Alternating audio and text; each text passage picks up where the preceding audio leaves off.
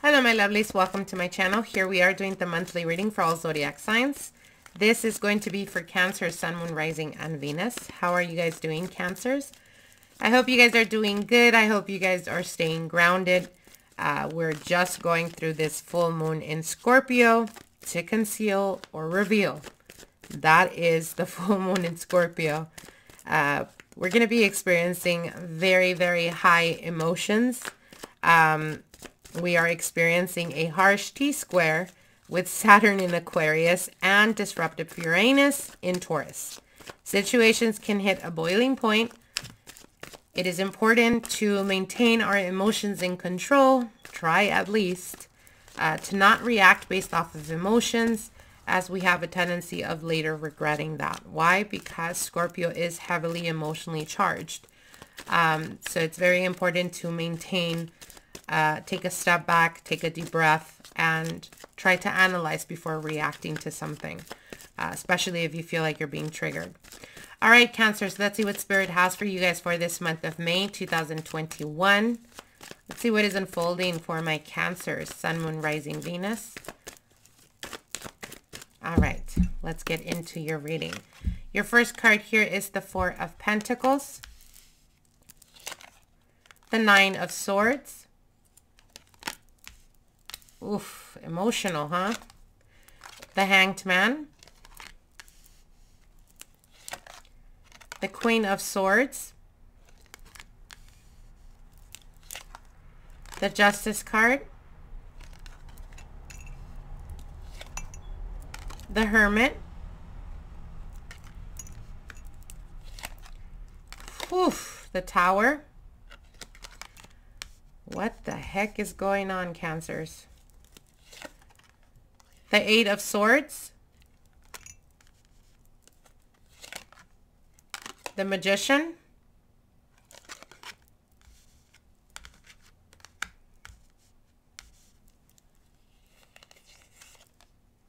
and the Three of Swords. Heavy ass energy, Cancer. All right. Right at the center, you have the Hermit. And the Hermit card is that of listening to your guides, paying attention to your spiritual guides, your ancestors. They're trying to reveal something to you, something that you have either been refusing to see or refusing to accept. Now, for some of you guys, you could have been dealing with a situation where you were fixated, or I don't want to say obsessed, but it's almost like a feeling of holding on to someone for dear life. Even when you felt like things are just not working out, it's almost the feeling like the more you hold on to it, the more you cling on to it, the more you feel like you're losing control over the situation. And what they're saying here is you have been refusing to see the signs, the red flags, Spirit guiding you, trying to tell you to open up your eyes or to pay attention. And it's like there is a refusal of that. Now this is Spirit and the universe stepping in, showing you that it is time to either release something that is not working for you or completely cut the ties with a person that has brought to you a lot of pain, a lot of doubt. For some of you guys, you could be dealing with or finding out that you were dealing with the person that was married or in a committed relationship. It could have been a situation where they told you that they were separated, that they're living together, but they're not really intimate, or they're not dealing with each other, etc. The Tower with the Magician, I feel the Magician is in reverse. So this is a person that was deceiving you. This was a person that was not being completely honest with you or transparent. There is a lot of anxiousness, a lot of stress because, like I said, you feel like you're losing control over the situation. The Eight of Swords is feeling stuck, but this is on a mental level. So it's like you're refusing to let go of a situation that is causing a lot of hurt or a lot of pain. For some of you guys with the Tower, it's the revelation of a person that has been deceiving you, or a person that was in a committed or is in a committed relationship. The Hanged Man is that of realizing or seeing things from a different perspective.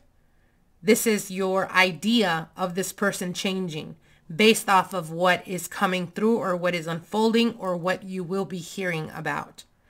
For some of you guys, especially those of you guys that were dealing with the person that you knew was in a committed relationship, but they painted you a story or they made it seem as if they weren't really working on the relationship. It's come to an end. I'm just trying to figure my life out, or I'm trying to figure out certain things to be able to move forward either through a divorce, etc., etc. And it's like deep down inside, your intuition could have been telling you, like, pay attention, listen, or look at the red flags, or look at that this person is only speaking to you or texting you at certain hours of the day or night. And then when you try to reach out, they don't seem to return your answer, your call, your text, etc. So it's like, I feel that you weren't coming from a bad place. For some of you guys, you were genuinely believing or trusting this person. For others of you, you were very aware of the situation and you still chose to remain there. With the Tower and the Queen of Swords, it's the harsh truth. It's the reality. It is the reality setting in. Or, like I said, things coming out to the open, and there's revelations that are coming through or that are coming out about some type of cheating, some type of betrayal, or some type of third-party situation here. The best advice I can tell you based on these cards, it's very heavy energy. And again, like I said, with the full moon in Scorpio, it is about the dying or the dead or death to be able to embrace the rebirth or a new beginning. If you have a tendency of ending up with people that deceive you, or that everything seems to be progressing and then all of a sudden it's like it just seems to come to a standstill, and then you find out that they were entertaining other people, what Spirit is telling you here, with especially with Scorpio's full moon, is that those lessons you have already learned, Cancer. How many times is it going to take for you to keep going through those situations? It's like you're actively choosing to put yourself in those situations, whether it's on a subconscious or conscious level. So what they're telling you is let go of what is not working for you and stop entertaining those that, you know, revelations start to come out and then they start to chase you again, whether it's narcissistic tendencies, to see if you allow them to come back into your life. Or this could be you doing this to other people. But either way, what they're telling you here is that there's karmic debts that are being either unfolding or that you will be having to deal with. And again, if you were unaware that this person that you were dealing with was in a third-party situation or was putting you in a third-party situation, know and understand that they're going to get what's coming to them. Let me see. We're going to be pulling out a major arcana. Spirits, what is the energy that Cancer needs to embrace for this May 2021 based on this situation? What is the energy that Cancer needs to embrace at this point in time? What is the energy that Cancer needs to embrace? May 2021. I'm going to be honest with you, Cancers. If it was you, the one that was, you know, genuinely being deceived, let go of that person. Move on. Stop waiting for them to prove to you something. Like that you're hoping or praying for them to reveal their worthiness. They're not worthy of you. You deserve so much better than that. Move on from that, because by you refusing to cut ties with someone that is still holding on to a relationship and is hurting you and hurting someone else in the process, as well as you understanding that and allowing it, you're carrying on that karmic energy as well. So again, my advice is release that, especially right now with Scorpio's full moon. it's about releasing ourselves from anything that is not serving us so that we can find or align ourselves to a higher purpose. Now, if this is you that was being deceived and you did not know that there's a third party situation, and you come to that understanding in the month of May, or it starts to unfold and things start to come out in the open, you know, what they're telling you is take it for what it is. Don't allow this person to continue wasting your time. You deserve so much better than that, Cancer. Yep. And we have Judgment card here. So the Judgment card is a representation of making a decision, making a choice. And this is also about truths coming out. This is about seeing things clearly and concisely for what they are and allowing yourself to move on from that. Take it for what it is and move on, or let go, or stop trying to give them opportunity after opportunity to show you that they're worthy of you, because they're not. Now I'm going to be pulling out a shadow card to see what it is that you need to work through for this month of May 2021. This is our shadow side, our shadow work. What we must acknowledge and work through for the betterment of us and our soul purpose. Spirit, what is the energy that Cancer needs to acknowledge and work through for this month of May 2021? Cancer, Sun, Moon, Rising, Venus. Okay.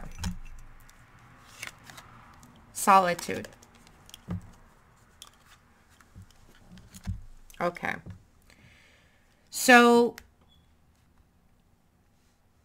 for some of you guys, it's almost like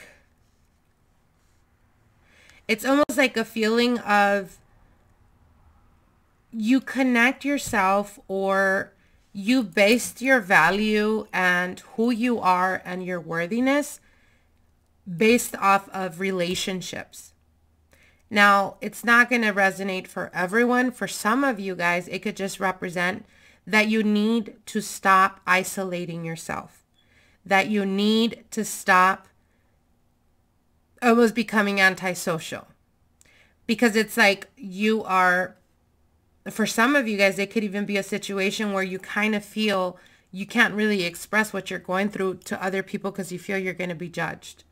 And it's like little by little, you've been isolating yourself. And you're to the point where now you're dealing with all of this and you're feeling completely alone. Now, for others of you, it could just represent that you're scared of being alone. So for some of you guys, it could be that you entertain or get yourself in relationships that are not genuinely based off of any type of commonalities. It's just that you don't know how to be alone. And what they're telling you is that when this starts to unfold, you need to embrace your solitude. You need to find yourself all over again.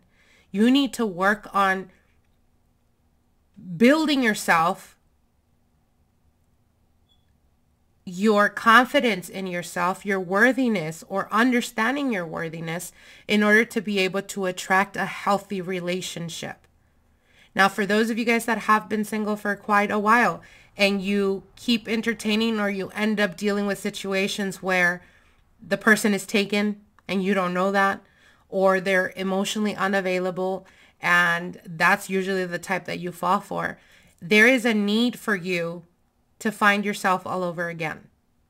Or there is a need for you to understand your worthiness. It's like they say, you can't love others without loving yourself first.